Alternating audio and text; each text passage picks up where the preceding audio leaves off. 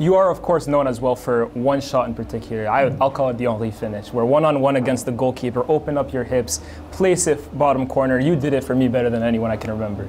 In today's game, is there a player that kind of has that finish on lock that you kind of relate to? Kylian can finish like that, and Kylian developed another one where he shifts, pretends like to curve and try to go through the legs of the player. Harry Kane also does that a lot, shifts, go through the leg of the player. When the ball goes through the leg of the player, the goalkeeper is already dead because he thinks that you're going to block that.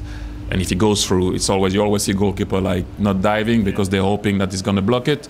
So yeah, Kylian has some great signature goals.